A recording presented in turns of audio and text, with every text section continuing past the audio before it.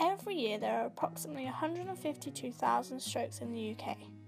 That's one stroke every 3.5 minutes.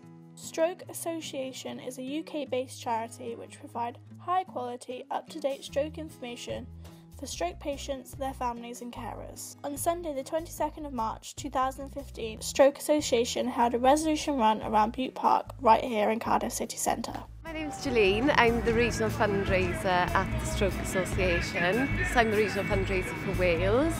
So basically I help to organise the events and raise the money in Wales and facilitate people who want to do events for us, whether it's a third-party event, which means taking part in the Cardiff Half Marathon or taking part in other events around the country.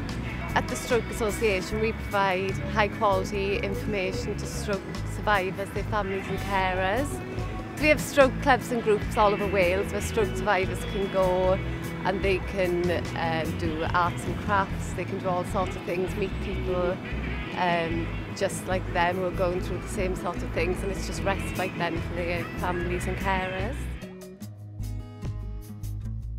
So we're going to be starting off next to the Secret Garden, and I can't quite believe that I'm doing a 5k, but it takes you down towards the castle and then over the river by the little breakfast hut on the corner, and then we come back past Sophia Gardens, so we go in throughout the entire park and around up towards Llandaff Fields.